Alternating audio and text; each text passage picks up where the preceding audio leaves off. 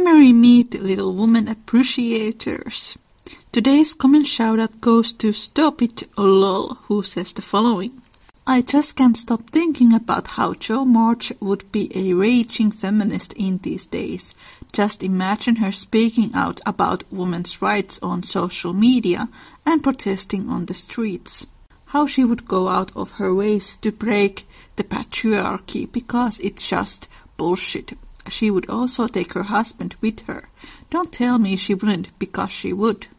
And Fritz would just stand there looking at her in awe, because she is such a strong woman and he is so happy that he found her. She'd write fantasy books that portray the different types of feminism, using novels to explain everything, because everything is more fun when you use your imagination. What makes Little Woman interesting is that Jo doesn't start out as a feminist. To be honest, I don't think any one of us start out as a feminist. She's actually quite a misogynistic character for most part of the book series, and when she becomes more influenced by her sisters and Friedrich, she becomes more feminist. When Jo is with Laurie, they both treat women like objects, but when Jo is with Fritz, she begins to treat other women a lot better because he does. And same happens with Laurie when he is with Amy. I always enjoy our discussions with Emily. This time we'll be talking about the portrayal of female characters in the media. And this episode is sponsored by Audible. If you are like me and you enjoy a good story, Audible is the place for you, and you can use the affiliate link in the description to get 30 days free trial. And by doing that, you are supporting the making of this podcast.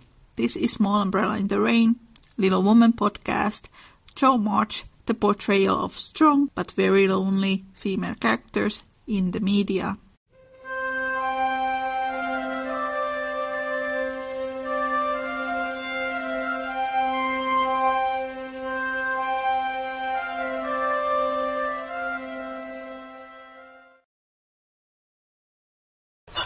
Talked to you about this before I talked a few days ago, or like last week, when you remember when I said, it doesn't really make sense how Greta Gerwig has divided up the two timelines into a very happy and perfect timeline, and then this really grim and more moody timeline. I was thinking about it, and I was like, before I messaged you about it, I was like, this makes no sense, because what was so rosy about the Civil War?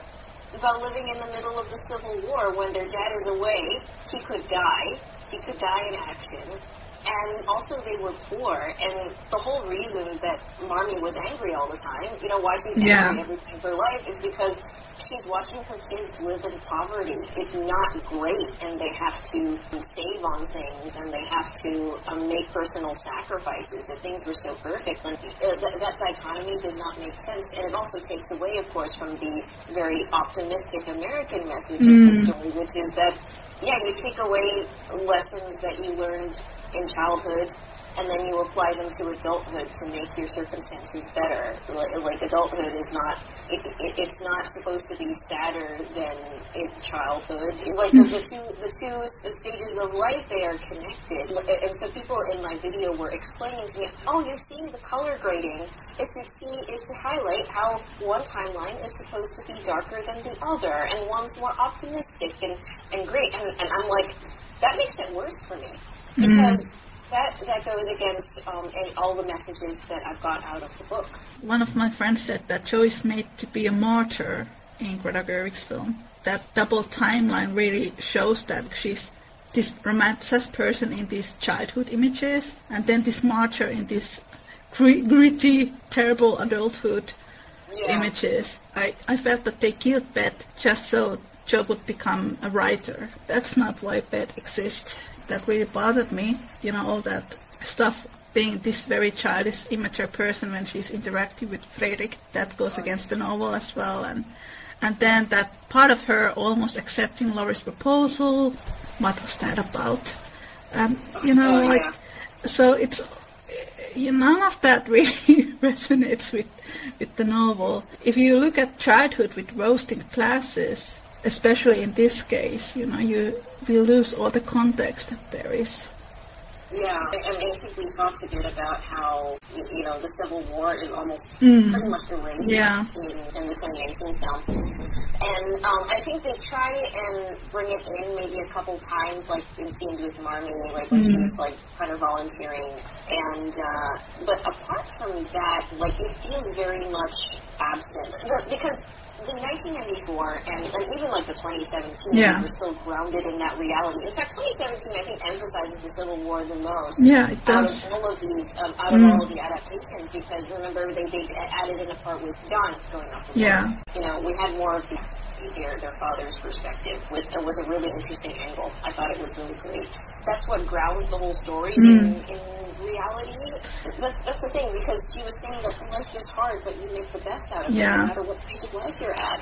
I almost feel like Greta Gerwig, she looked at that first part of Little Women, so the Little Women bit, and was like, oh, this is so great. But then in the second part of this novel, Jo went off and like, you know, got married, and like all and my favorite couple didn't become a thing. So I don't like it. I think it's just a statement of how like her personal preference of the two books. Of the two parts. I don't know. Frankly, it's just not an honest interpretation. You're just being very biased towards one part of the story versus another. Alcott Scooter, Emmeline Birch, she did some criticism on this. Like she said that if you change the narrative of Little Woman, so basically when the story of Little Woman is being changed, then you are just starting to spread false information about the Alcotts. Like if you change the narration of Little Woman, then you change the narration, what people think about the Alcotts. Yes. Louisa, she was a nurse in Civil War. She knew what the war was like. As well. And I don't see her as... But then I guess people don't like it when she kind of settles down to marry someone. But I'm kind of like, well, no one forced her to become, you know, feminine again. I don't think she even puts that aside. I think she just is just like, well, I'm ready to be an adult, be a productive adult, like take care of my family. Yeah, I think she's comfortable with that. Yeah. And I think Jo's like 28 when she gets married.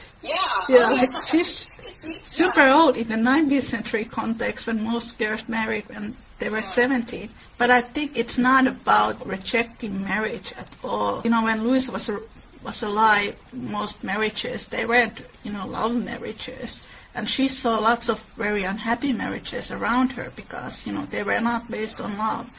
They were based on money and comfortable life. Louisa wanted to promote that idea that you should marry for love if you are going to marry someone. The Marchesters, father and the mother March, they say to Meg, you should be 21 when you get married or older. Yeah. Nowadays, if you are 21 and you get married, people are like, that's way too young age to get married. Louisa is promoting the idea that a love-based marriage. She's pro-marriage between two fully formed adults. Yeah, exactly. That's how I interpret her take on things. Because I don't think we have many very young marriages in the novel, even. Because I know for Meg, you know, Marmee and their father, they actively make her delay the marriage. Like that, I mean, they like John, but they actively make them wait, which is the thing. But also, they want John to be in a stable living. First, which is totally legitimate. Jo is like in her late 20s. I think, you know, Amy is she's got to be in her early mid 20s when she marries Laurie. And I think she very pro find yourself in them. Which I think is not even something that we see a lot in young adult novels even these days. Yeah, very true. Because a lot of like young adult novels is just like, oh, we're 17, we're gonna be together forever, and whereas like, you know, like Little Women, it's just like, no, you need to wait, hold up, you're not a fully formed person yet. And this is how you know that she was like a more mature woman when she was writing. Like she, and I appreciate it because I think that's sort of like, you know, holding off and being like, maybe I'm not like a fully formed person yet. I think that's a totally valid thing that we need more in fiction. I think this is part of the first conversation that we had, this narrative that Louisa wasn't interested in love or marriage, but then you can read her diary. There was this man who she had crushes on. and even considered marriage. So it is a weird narrative. Yeah, no, I think people were very resistant to this in the comments on my video, because they were like, no, like she admired them. She just admired these men, like, you know, as artists. But no. Like, no. No, I think it was more than that. There was a lot more than that. Yeah, no, I'm pretty sure. A lot of people, I don't know, they're so like attached to this one narrative about her that I feel like they're a little bit blinded. If you went into the research without your own sort of preconceptions, then you would see this, which is baffling to me. How people think that Greta Gerwig did her research so much, like going into making the film, because I'm like all the things she's saying, all the things she did in the film. This doesn't indicate that she knew about the writer, that she even wanted to acknowledge it. She had her own narrative that she went in, and then she picked the bits that just in what she was saying, like the whole, Louisa didn't want Joe to get married, but then she wrote in a love interest just to, please her publisher, which, doesn't track when you consider that Louisa wrote, 2 sequels around this marriage. Daniel Sheely, he made the research on the letters that Louisa wrote with her publisher, came to the conclusion that, all the marriages were Louisa's idea. But it's so funny, because I was doing the research on these stories that Louisa had been reading, the love story between Joe and Fredrik, and then Amy and Laurie. You can trace them back to the stories that Louisa was reading as a teenager. And some of them also to the relationships that she had with these men who she had crushes on. Or maybe it was something deeper. Kind of missed the whole story if you don't pay attention to that. I was speaking with a friend of mine who's a big Amy fan, and they've been doing this research on May Alcott and then Louisa's relationship with her, May.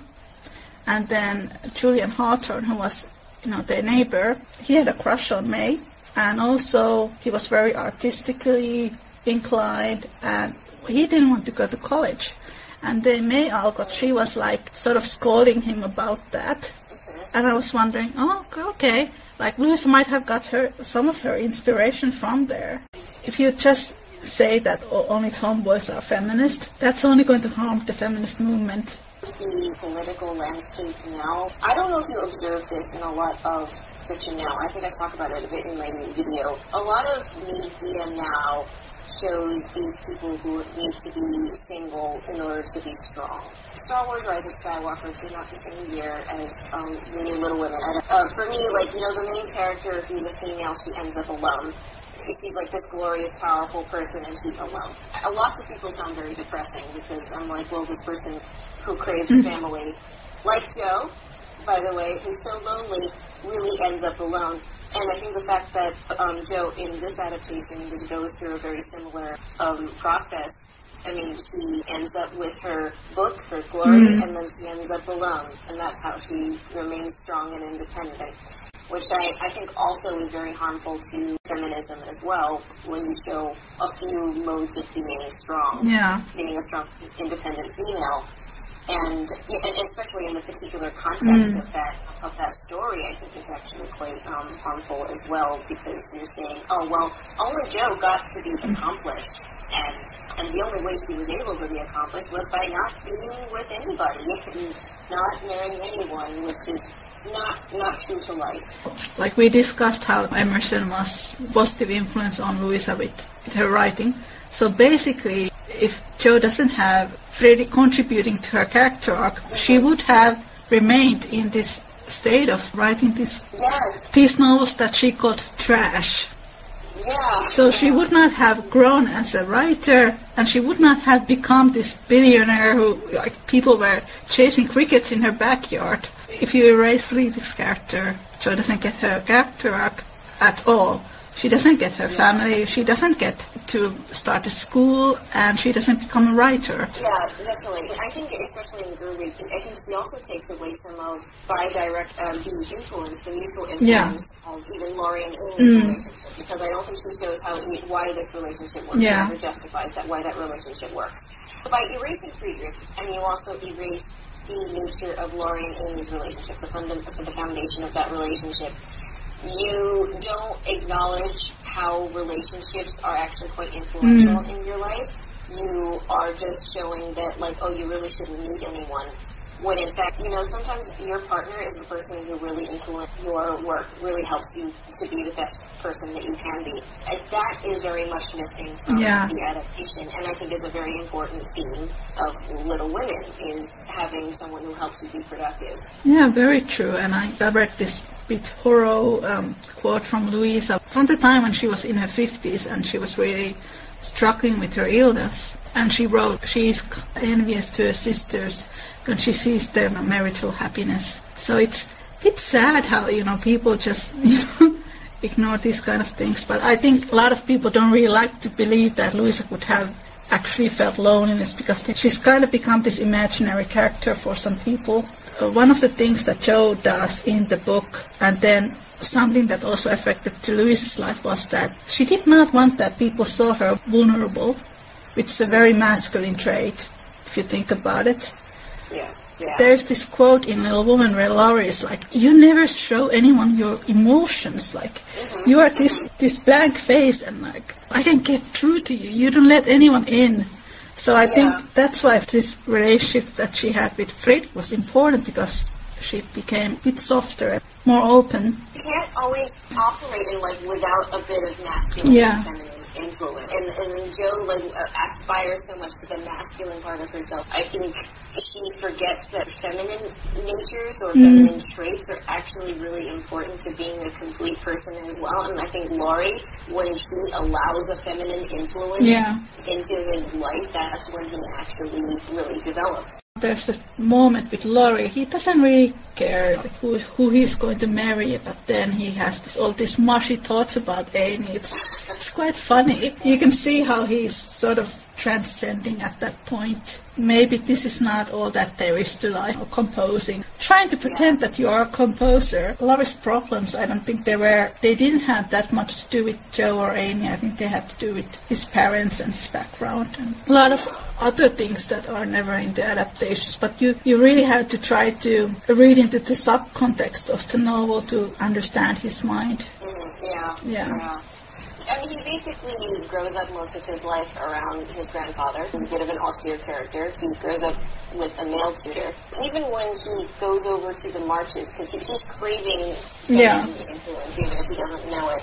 But the thing is, the person he's closest to is Jo, who's really finding her femininity herself. She's not acknowledging it. So he has an idea about having sort of a family and having that warmth, but he doesn't really know how to synthesize that into his life. Even when he hangs out with women, he doesn't know how to make feminine attributes into his strengths. He only really knows how to do when Amy really sits him down and says, you're being a really lazy person and you're not making anything of your life. And then that's at the point when it actually goes into his mind, when you know, he actually takes it in. I think what it comes to Jo's and Amy's essential differences, Amy is someone who, she understands the way the different parts of the society work. She has this complete understanding how to behave and how to, you know, approach people, make their life work for herself. But then Jo is the opposite. She believes that the society is against her. Yes. So she has this kind of idea, I need to fight against the society in order to get things. Amy believes that you work for the society, then you get things, you know. You go by with the route that has been led to you. Jo's interactions with Friede kind of makes her a bit more Amy-like person, because, you know, he guides her. If you want to break it into the publishing industry, you need to become a better writer, and this is how you do it. Then he gives her a set of Shakespeare's novels, and then he's like, you know, observe people around you. Pay attention to the characters. And Jo starts to observe him, which is really funny. And that's when she falls for him. When Jo becomes a better writer, you know, she gets into the publishing industry. She becomes very successful. So in a way, she incorporates some of these things that Amy did. Like, Amy became a positive influence in that sense for Jo as well, and she was observing the way she was getting the things that she wanted. Like, you know, Jo took influence from Amy in a way. They weren't in opposition to each other after all. But it was great talking to you. Yeah, you too. It's a great talk. We've been talking for almost 2 hours. I'd love to talk with you again about other themes at all, if you'd like to. Yeah, sure. I always enjoy our conversations. I have 2 Little Women videos in mind, actually. I'm reviewing the Little Women 2017. I want to do a review on that because the commenters have been asking me to do a review, so I'm just like, oh, fine, I'll do a review. And I also want to do another video called My Favorite 5 Seconds of Little Women 1994. Because I will watch that. Like, remember the scene from Little Women 1994 when Jo reveals that she cut her hair? Yeah. And she and Marnie actually have a moment. And I think the way that is edited and written is actually quite interesting. And I think is one of the, for me, is actually a huge turning point in the film. And I think really sets the tone for the second half of the film as well. Okay. So I want to do an analysis of that. Sounds good. Yeah, well, I'll be really interested to hear other people that you interviewed on the podcast as well. I know you talked about doing Laurie with somebody. We'll probably talk online in the meantime, and I guess I'll talk to you later then. Okay, it's great talking to you. Here is a quote from that Vermilion Flycatcher. After months of having watched Little Woman 2019 for the first time, I think I have finally put into words the core of why I dislike this movie so much. This isn't going to be pretty, so you have been warned about the tone of what follows. What bothers me is the intellectual dishonesty. Hear me out. Greta Gerwig took pains on making clear that she was trying to pay homage to Louisa May Alcott's authorial intent, as if finally liberating her from the patriarchal oppression of editors perpetuated by readers and media for 150 years. The movie was also promoted not only as the ultimate take on the novel based on the previous claim, but sneakily tried to be about woman finally made by woman, which went even as far as Meryl Streep saying that it was the first time it was directed by a woman, when in fact Gerwig is at least the 3rd woman adapting Little Woman for the screen. The 1994 movie was written and directed by a woman, and so was the 2017 miniseries and the 2018 movie. The notion that the marriage at the end is tacked on reveals either bad reading comprehension or a stubborn refusal to actually read the text. The novel starts with the first separation of the March family, Meg's wedding, and as time passes and plot moves forward, the separation grows more and more. Jo is no longer Aunt March's caretaker. Amy leaves for Europe. Jo herself has to leave to try and make Laurie stop thinking of her. Then Laurie leaves, then Beth dies, and at the turning point of Jo's arc, she feels lonelier than ever, crushed under the weight of Beth's home responsibilities, like she has been forgotten and left behind. The plot twist is that there was someone that saw her, that knew her, that understood her, that had been loving and thinking of her all along from a distance. When adaptations forego the plot point of the poem to achieve circular structure by Jo writing Little Woman, this gets obscured. The movie acknowledges this aspect of Jo's growing loneliness, but doesn't follow through it till its last consequences, where there are other ways of solving Jo's loneliness than marriage. Sure, make her get involved in an orphanage or school in New York, make her meet good friends with which she could build a community at Plumfield, but that requires changing the structure of Good Wives in a significant way. And Gerwig didn't want to, or I suspect couldn't, really depart from the text that way. The way she gets around it's by mocking it, which for someone that has, as their intent, respecting the original author, is kind of nasty. There isn't a trace of irony in the ending of the book, so you are either appealing as definitive interpretation, a throwaway line in a letter, or think that Louisa May Alcott is a clumsy writer. The real, truer ending seems to be the publishing of the book. But achievements don't fend off loneliness, not in a satisfactory way. Anyone that has had an achievement knows this. Publishing a book and keeping the royalties while being great in and of itself is not the natural resolution of loneliness. It's the natural resolution of insecurity or of overcoming great exterior obstacles, which is in a way an aspect of Louisa May Alcott's story, but not of Jo's in either the novel or the movie. So the movie tries to keep the canon ending because studios won't have it another way, while mocking it because Greta Gerwig doesn't like it, and giving an alternate ending that is left vague, but also giving some crumbs to the Joe and Laurie fans with the Take Me Back letter and the golden flashback of their friendship.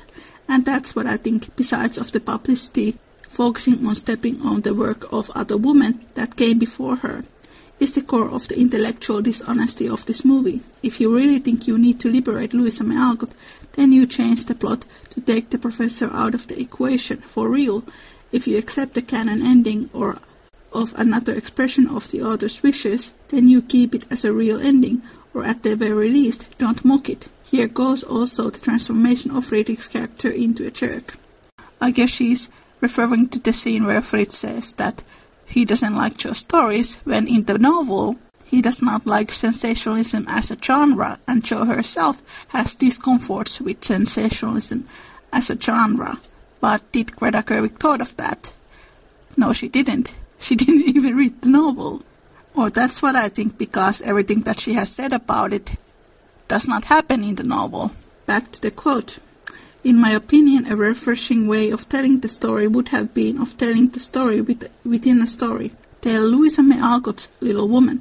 Show us Louisa May Alcott's struggles as an author trying to get published.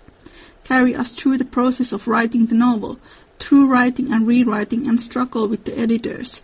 Show us scenes from the novel as they come to life under her pen. Give Jo her canon ending. Give Louisa May Alcott the final victory of publishing and keeping the royalties. But that doesn't seem to be the movie the studios wanted. What was wanted was another version of novel Little Woman, and make it so that it has star power and commodifies feminism. And to do so, it needs to reject marriage and femininity, while at the same time do lip service to it with a throwaway. Meg telling Jo that her dreams are important too never carries on into something in the plot. It needs to satisfy people that dislike the canon ending for different reasons, while still keeping it. And that's exactly what this movie does, far more than honoring authorial intent and liberating Louisa May Alcott. As an iconic line from a character in a series would say, have you ever stopped to consider the turnout of the rebellion business? Think about it. So many people fighting the system, and the system keeps getting wealthier. There are lots of really good points here. And I have heard lots of people saying that Gerwig should have done a movie about Louisa May Alcott. But even if she had made a film about Louisa, she should have included Louisa's love for Henry and her fling with Ladislas Wisniewski. Since Gerwig constantly complained about Friedrich's looks, would there have been similar issues with Henry? A lot of people of the time said that Henry was attractive but not handsome. He was handsome to Louisa. If you read Louisa's correspondence with her publisher, Thomas Niles, the only requirements he had in terms of the book was to change Laurie's looks to be more handsome. It would be interesting to know why he didn't ask Louisa to write Fritz to be more handsome, but maybe it has something to do with Friedrich's looks being based on Henry, and Jo in the novel she doesn't really like pretty boys or effeminate-looking guys. In their letters, Louisa and her publisher, they do discuss about branding Louisa.